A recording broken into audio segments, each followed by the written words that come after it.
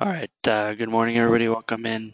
I just wanted to show you a little bit about how to use the patient portal and what the patient sees when using the patient portal. So I'm on a test patient here. I'm going to go ahead and go to Hub and create a new web encounter. And from here on the new web encounter, the place where the portal messaging is active is down here in action taken. So I could timestamp and I can write whatever my message is to my patient.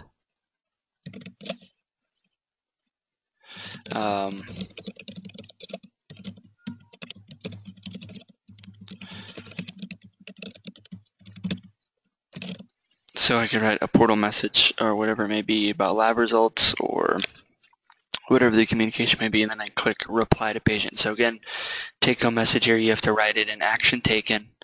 And the reason we do it through a web encounter is because then it actually gets recorded as an encounter. There are other ways to send portal messages, but they aren't readily visible to providers kind of reviewing the chart. So I click reply to patient. You have to put in a reason here. Checking in, then I click reply to patient, and that opens kind of an email looking page here in which it's all ready to go. And then I click send.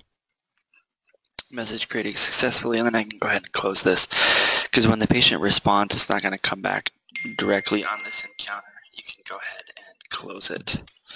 So I'm going to go ahead and close that.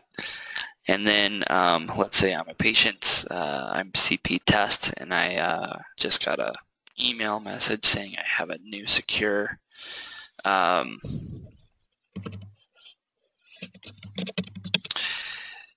message. So I log into patient portal. This is off our CHC website, but there is a link right on their email to this. I'm going to go ahead and log into the portal here.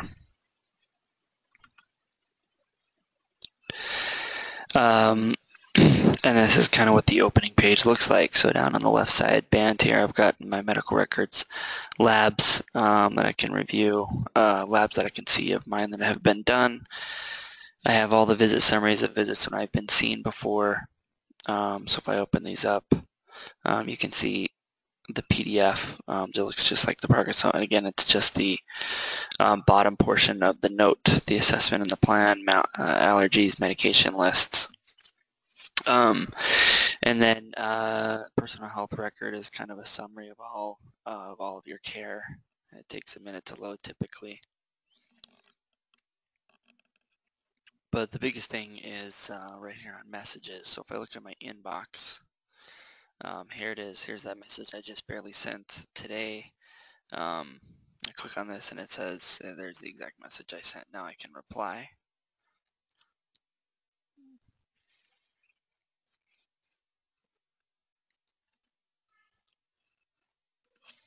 Say, hi Chris, I'm feeling better, whatever the message may be.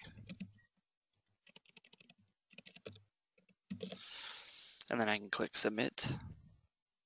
And now I've sent a message back to the practice stating, responding to the message. So if I open up now this patient's account, there should be a new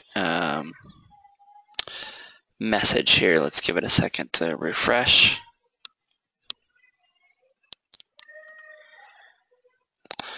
In fact, if I go ahead and close this out here,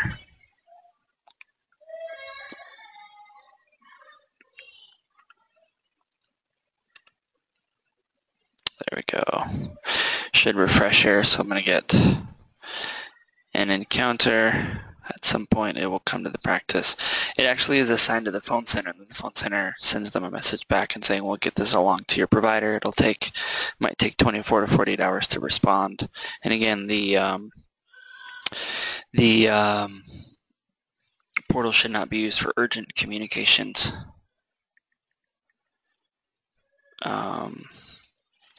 Sorry, got this other stuff going on. So from there, I should at some point, that'll maybe takes a few minutes to hit the server and come back, so we'll keep waiting. There it is. So now here is the encounter as it comes back, and you'll see that it's assigned to the phone center once I open it up here.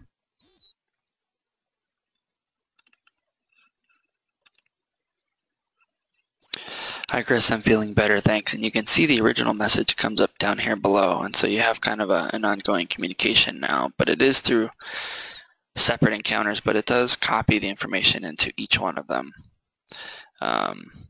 So yeah, that's basically how you can exchange an email or a message, a secure message with a patient. You can feel free to put any sort of secure patient health related information, PHI, anything that you would feel comfortable sending, that you would feel comfortable writing in their chart can go in here because it's a secure portal message. So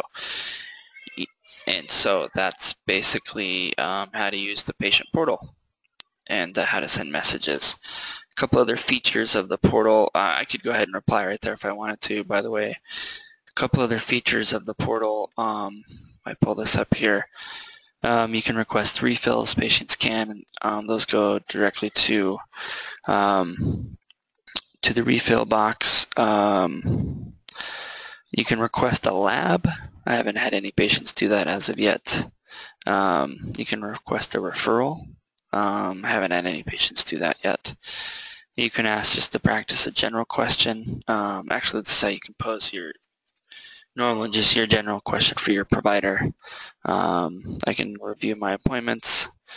There are portal questionnaires, which we haven't quite got to function as of yet, but you can send them a portal questionnaire, it's called, which has different, it's a questionnaire, so you can create actually data that does directly pop into HPI and review system fields. If you build those templates out, we haven't had much success with version 10 and getting those to work. We've only played around with them a little bit, but supposedly they're supposed to be optimized in 10E, which is coming any day now. But yeah, and patients can also update their surgical history, their hospitalizations if they got hospitalized without your knowledge. And they're a very savvy patient, they might go in here and update their surgical history. So yeah, that's basically patient's portal from their vantage point. Here's a bunch of messages that we've been alerting people about flu vaccine. Yeah, here's my current medication list for this test patient. They can kind of flip through all their medicines, view all their meds here. Med refill request. So yeah, but basically just want to show people how to write a message and how to respond to a message on the patient portal. Hopefully most know how to do that. And then briefly back in eCW, I showed you the feature where you can review the visit summaries in progress notes. Wanted to show you this field right here is the one that actually does get. So when you are in a progress note,